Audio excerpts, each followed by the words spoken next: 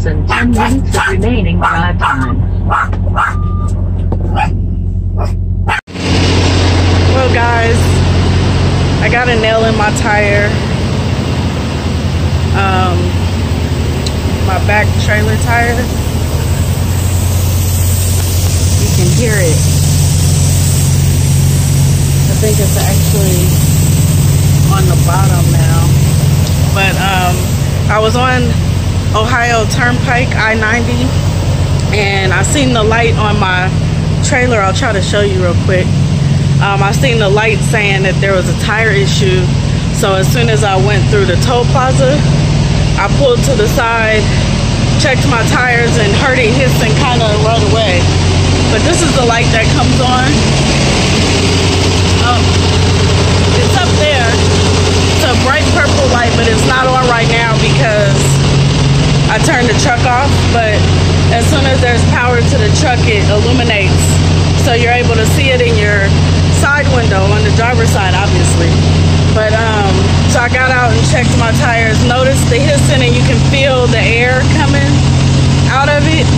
So I messaged Road Assist, and I'm actually here at a Love's right now trying to get it fixed. Luckily, I started early. My load is due to be dropped in Wilmington, Illinois at 4 a.m. this morning.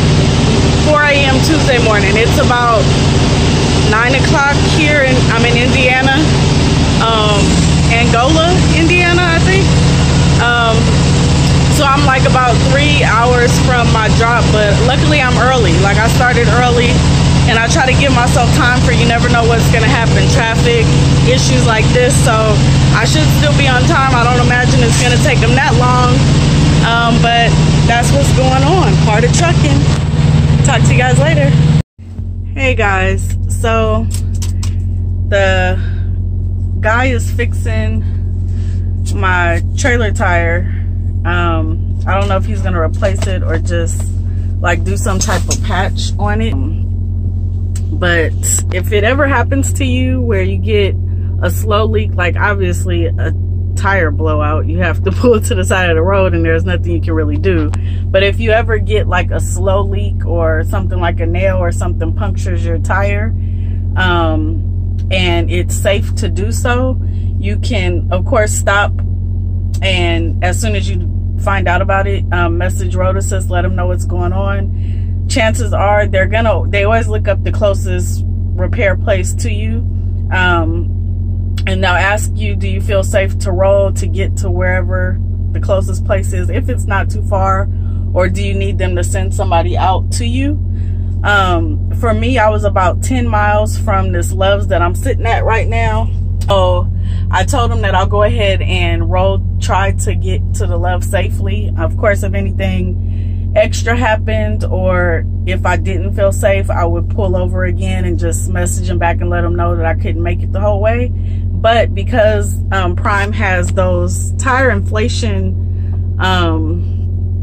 system on their tires, they like as you're rolling, the air from your air brakes, the air, you know, the air that builds up in the airbags, it also works to keep your tire inflated.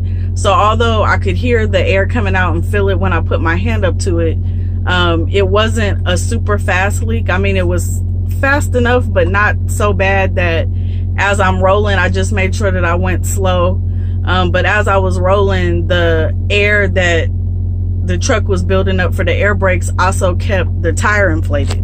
So I did get here safe. I didn't need them to send anybody out to the side of the road, because of course being on the side of the road for you or for a tow truck guy is not the safest. So if you're able to safely get somewhere to get it repaired where you're off the freeway, off the side of a road, that's the better scenario, you know. So I was able to make it because I wasn't too far. I'm not sure how long it's gonna take, but I can't imagine it'll take too long.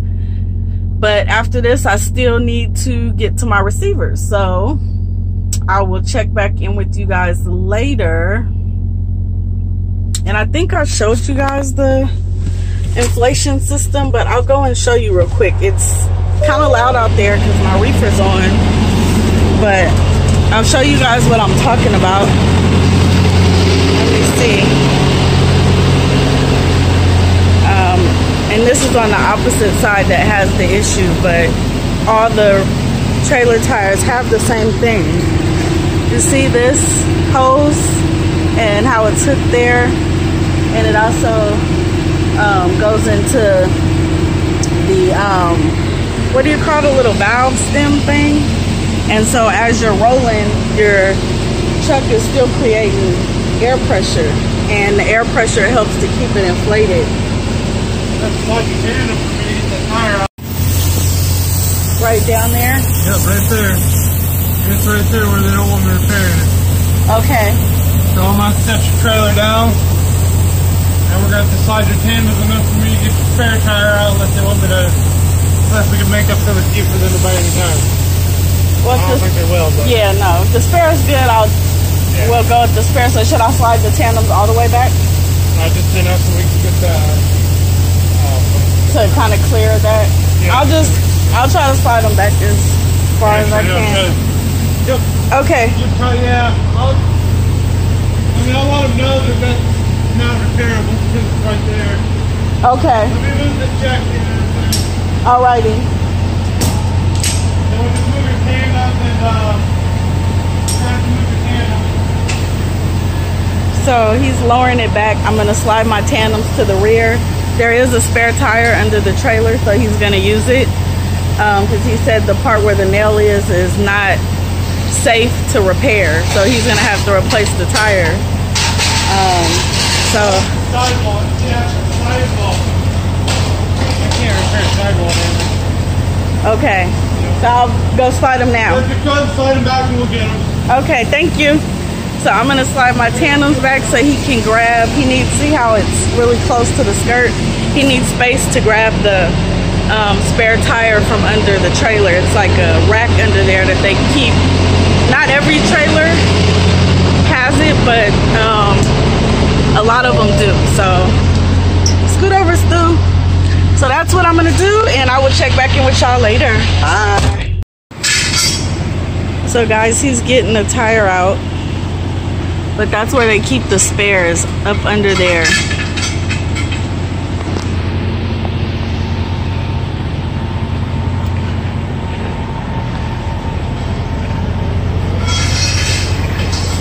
Yeah, but you can still hear, see there's the nail, you hear it squeaking,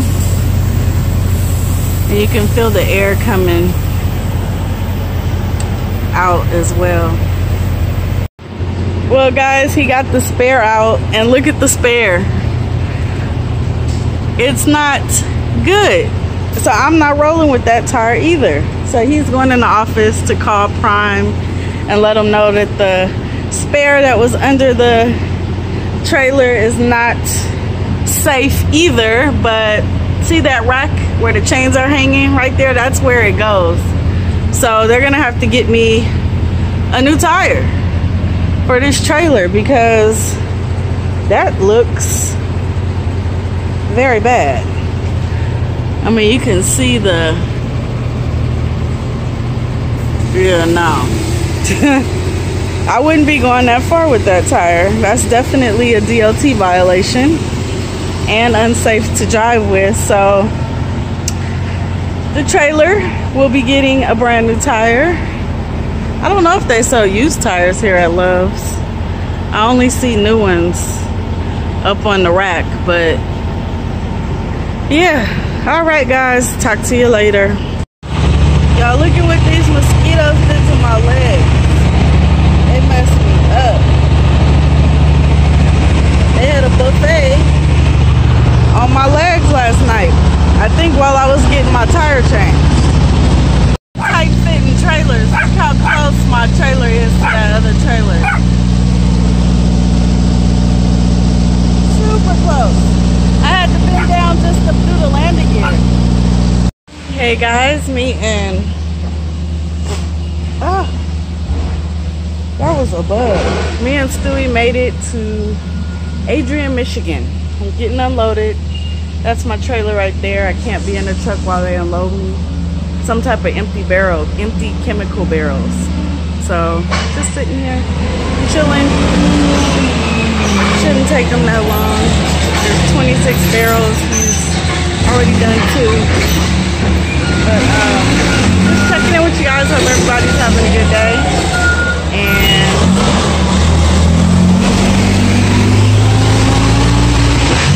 I'll talk to you later. Bye.